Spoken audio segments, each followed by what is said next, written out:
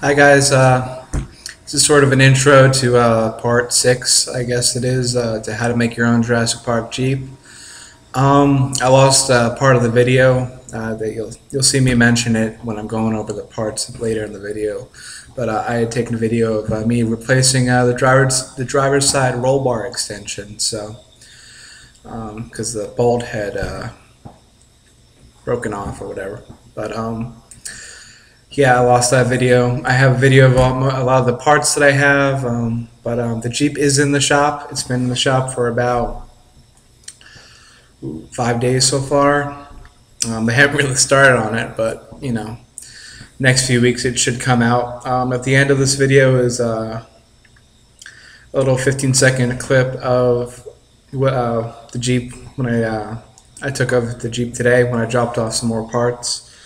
It's basically how I left it there, so you know you can see what I stripped off and stuff. If you have any questions of how anything came off, please just ask me. That's what these videos are for. Okay, so don't forget to comment and stuff. Thanks a lot. Bye. Hello, guys. This is how to make your Jurassic Park Jeep.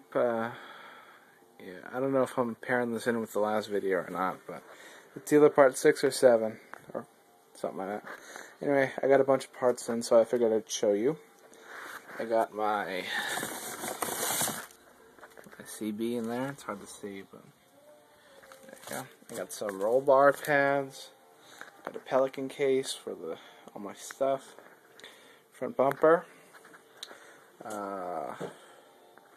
What else do I got? I got this one is a Ramsey winch mounting plate. There's the winch. And,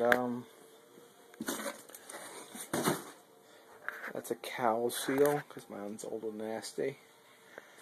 And then, either in part, you'll see, you've probably already seen the,